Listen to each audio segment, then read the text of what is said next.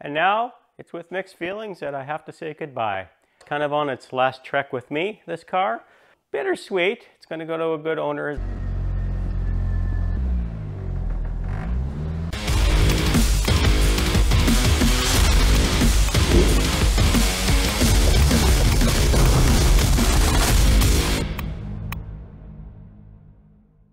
Hello, and thanks for slipping some time with me today. Do you know something's missing?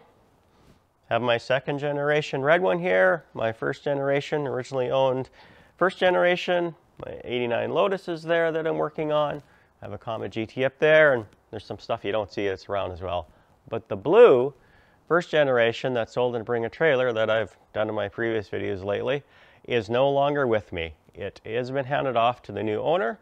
And what I did, because it was an emotional time, I think for both of us, I did capture a little bit of that last day I had it and handed it off to him. And when he got it and we transferred over to his trailer from mine, and just a little interview with him as well. So I think you'll find that interesting. So stay tuned for that right now. I got a lot of personal time in this, and it can never be duplicated. So that is sad. I'll never have this again. But it'll be out there in the wild somewhere, and I'm sure it'll be taken care of and probably preserved for eternity, I'm guessing, the way the condition of this is. The owner will be pretty pleased, I think, to see it and get it in his hands. So the new owner, I'm loading it on my trailer, and then we're going to meet at the border because I'm Canadian, he's American, and that's where we're going to do the swap. Just easier that way. I'm not too far from the border. I'm only like 90 miles away. So that'll be easy, and so I'm going to load it on the trailer, and then we'll unload it for him, and I'll wave goodbye.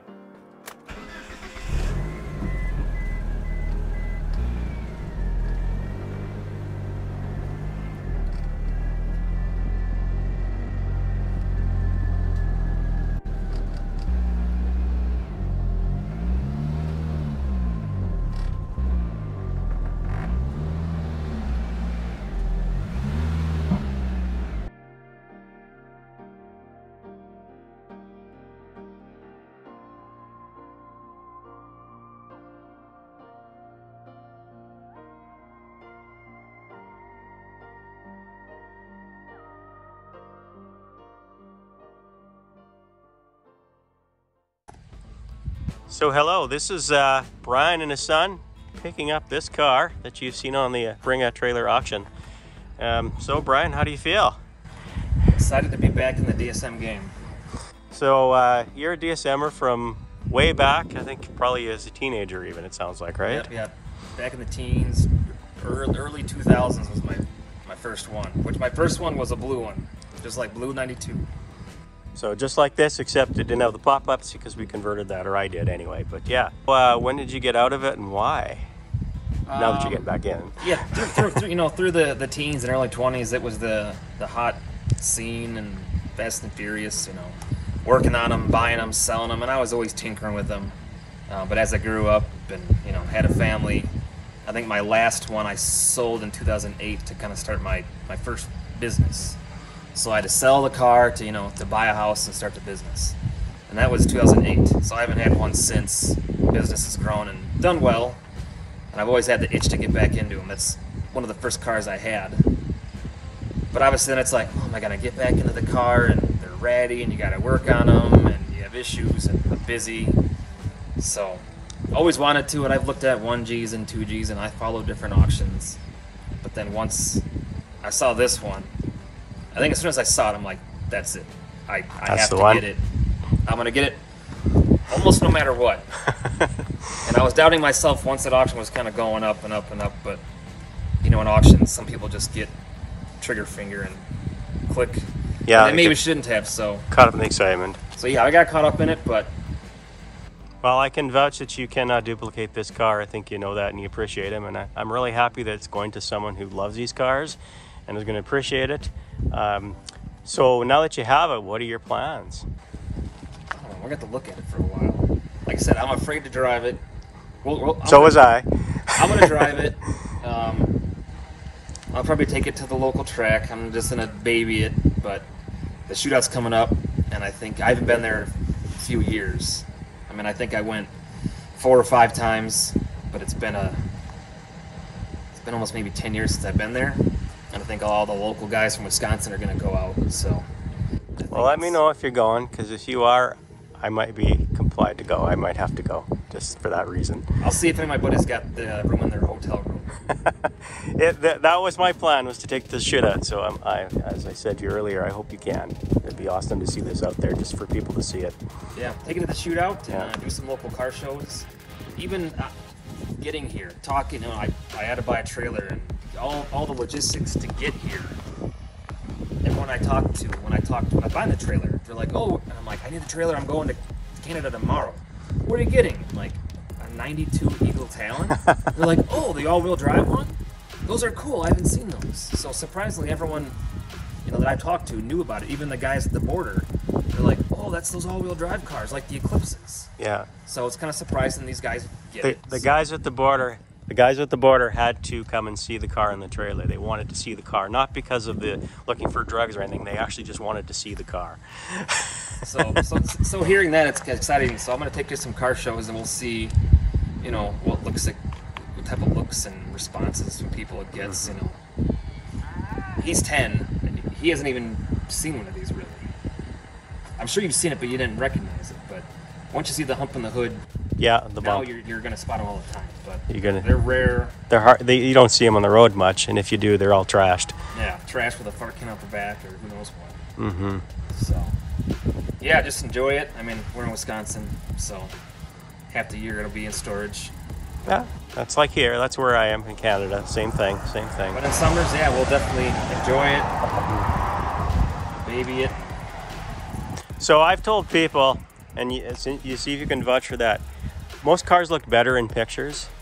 I find this actually looks even better in person than it did in pictures. I think it does. I mean, it's not super sunny, but it's still bright enough. And anywhere you walk, you see that glare coming off of it. Every spot, the glass, the black, the trim, the mirrors, the roof, the moldings. They're real moldings. They're not my 3M electrical tape modified I used to do back in the day to cover up the chrome. Yeah, these are all sun-baked. Yeah, sun-baked and fading off. Yeah, and these are all dented because they dent really easy. Yeah. So I did this thinking this is the way it should be. Is there anything you think, and it won't hurt my feelings, that to make it your own, anything will change, or this is it? I doubt it'll change anything. I mean, my first one was a 92 with the other headlights. I think I would have maybe preferred that more for myself. Okay. Am I going to change it? No way. The work to revert work. that and get everything to match, it's more work than I want to tackle. It's still nice. They're cool as well. I mean, I like both. Plus, it'd be cool to see people's reactions when they see, like, if they know the 90 to 91 versus the 92, 93. Confuses people. Yeah. Yeah. It did on the auction too. I noticed it on Facebook when it was listed. People were like, "Huh? What? I don't understand. That's the 1GA, 1GP." 1GA, 1GB, 90. It's got the headlights. So I was scrolling back and forth, looking at pictures, tracking the VIN number to decipher what really was going on here. But no. And what's your son's name?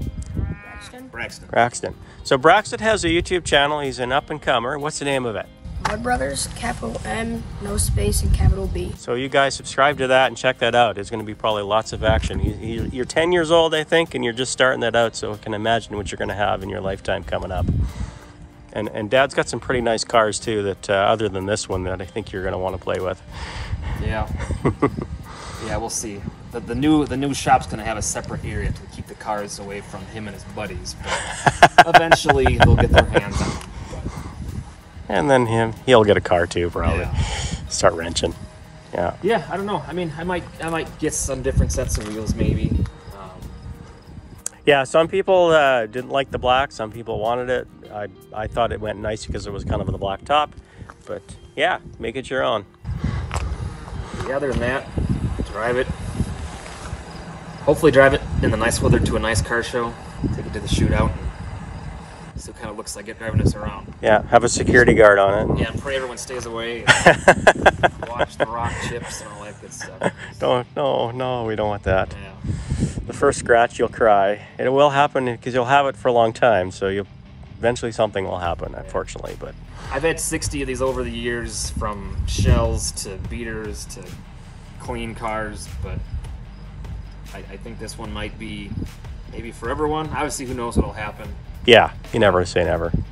You know, it's a big investment, so I'll enjoy it for quite a while. All right.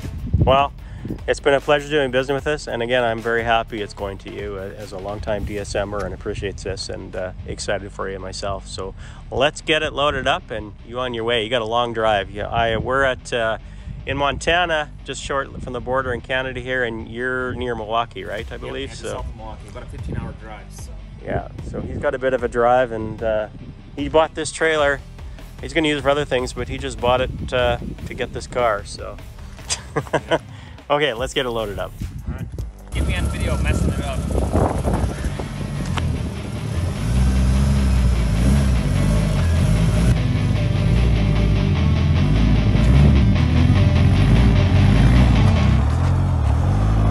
Here's my baby. Not my baby, his baby now. Beautiful car. I will miss you, my friend. Been with me for a while.